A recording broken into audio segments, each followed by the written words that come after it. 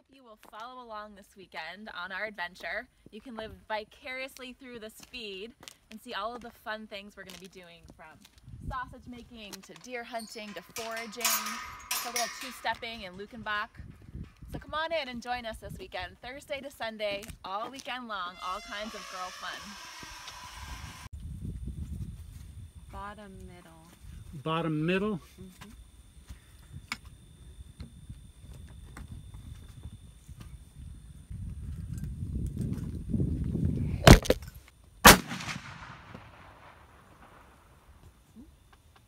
You went to the 100 yard?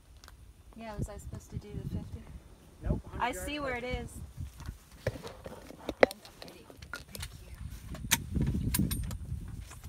Stop and stare.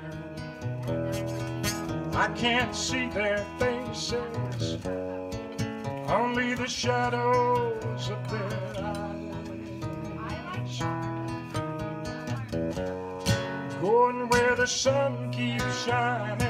Uh-oh, this one is feeling a little protective on my Look at her. She's like, I'm going to charge you. My baby's going to stand in the middle of the road. That has to be her baby, right? Yeah, she's giving us the hairy eyeball. If you just move a little bit, it'll start to move. There we go. Nobody's going to get hurt. That's got some snot dripping from his nose. Cow whisperer. They're not done like a little sheep.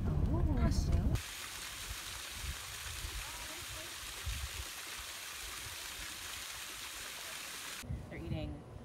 Grass, real lean stuff, and so it's just pure dense muscle, so you're not going to get that same marbling in its flesh the way that you would with a cow that's been in a feedlot for its whole life. So the goal here is when we're making sausages tomorrow, for example, we're going to have to incorporate some of that fat. So we actually broke down a hog earlier, and that has naturally more fat in its body. It's like peeling the layers off of an orange. Came in contact with them, caught out. I like to say the stocking analogy. It's like peeling a stocking off, but I like the orange analogy too. It's been detected in 23 states. You know when you've peeled too much. It's not zoonotic. In other words, You can tie it to the end of something automatic, if I recall, and you hook it up here, and it basically peels off like a stocking as the machine pulls, and so it happens fast. Look, Tim, I even have blood on my hand. Okay. That's mine. That's my phone. Oh, I know. It'll go in our pool. Our photo pool. I'm just kidding. I'm just saying it out loud because you're talking to him to the universe. Right. Yep, You're it's just all talking. telepathy going on right now. He's in the OR while I'm cutting open this guy. What do you do? 4,000. He's a bone doctor. So all this is bad. Yeah. Right? Yeah, that's where our bloodshot is. So we're gonna lose some meat on that side. That's just how it goes. Okay, are we fully? Looks like it. Oh yeah. Okay. This is where we twist. So two of you are gonna hold the box. Like a corkscrew twist or snap? Are we going the opposite? You go one way and I go the other? I'm gonna stay put and you're twisting. You gotta decide. Okay. This is what's happening, everyone. This is what's happening. Two of you are gonna stand here and hold the antlers so that they don't move. I hold them. Okay. And then Holly and I are gonna rotate it in this direction, and you guys are gonna. We're staying still. And then Tiffany is gonna be in the center down here and kind of help us by pushing. Yeah. That way. You got this, Nicole? Can't Got put it. back on once it comes I got it. I should have eye protection. Oh my gosh, you guys are strong. There we go. There it goes. It's got a little tiny piece left. There we go. Okay, now There we go. I got you, buddy. I got you. His eyes are still so pretty. Oh, wow. We've got full on blood drippage. That all needs to come off anyway, right? What about like right here? This come off too? I think that'll come off on the table. Maybe when we butcher. we had a lot of bloodshot here, so. And usually how big is it? The bloodshot? It totally depends. It depends How on far away the... So Is much it on how better it was shot. if it's with a bow, like less? No, I'm Yes.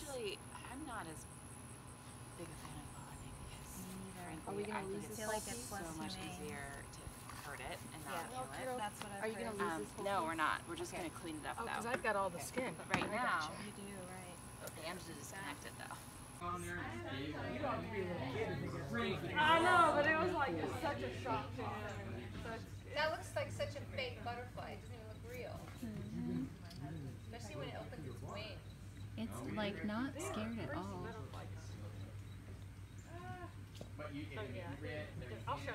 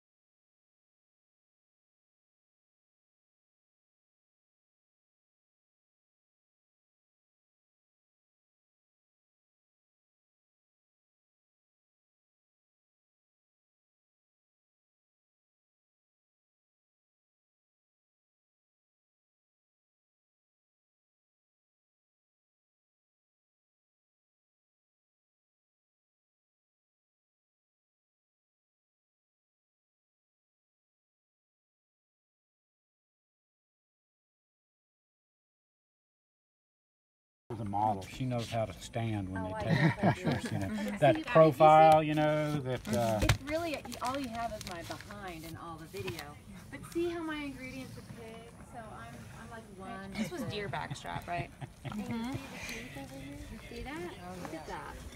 if I didn't wake him up, he'd hear the shot, he'd snort, and probably fall out of the tree, and I'd probably have a dead deer.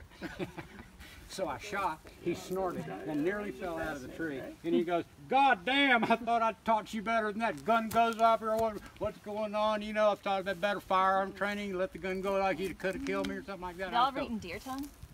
I just pointed out there and that buck's laying over there dead. And he looked at me and said, "I guess you don't need me anymore." And he left.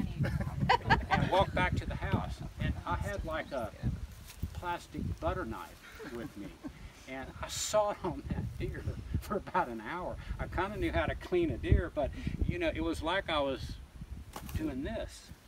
And you know, 9 years old, or you know, in 1 month, I said it's really important to have a sharp knife. It was still, you know, not all the way light. I snuck up to the caretaker's house, i.e. Club, who was always saving our bacon, and said, "Mr. Club, I need some help."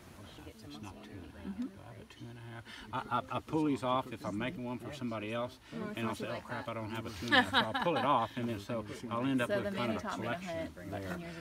As they age, these don't really change, the baby teeth. You look for the wear on the molars right here, and you've never had deer heart, any of the weird parts. So I like, well, this is what I can do for you. I can what you teach kind of look something. for is on a pristine all teeth, for there's him, almost deer none of heart. this dentin, the dark stuff in there, But then you have to right eat it there. like And as they age, this dark stuff gets really wide, and the crest and the crown wear. So the difference between a 2 1/2, these molars, and say a 7 1/2 or so, they wear, even the front ones are worn a little bit. So if there's no wear on this one, it's probably 2 1/2. If there's a little wear on this one, it's probably 3 1/2. If there's 3 1/2, if there's a little more wear, and this one's a little pristine, it may be 4 1/2. This one is probably 3 1/2, 4 1/2, 5 1/2. You've got some wear there. This one, when they hit like 6 and 7, this is, it gets even tougher, but you can see this one is worn more than this one. At 6 1/2, this one is nearly flat, and these are approaching that. And this one is, see, there's a difference here. The second one is getting kind of flat, and this one, the third one, is kind of flat. He was a falconer in the court of George VI, which was in the 50s, you know. So George VI, he was a huntsman for him. It is hard not to.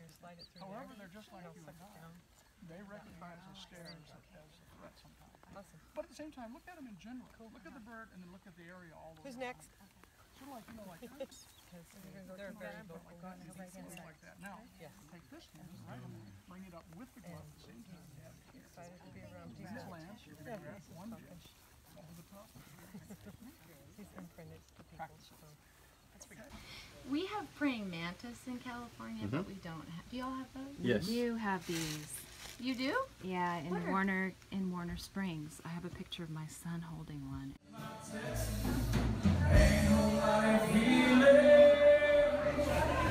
No pain Is that right?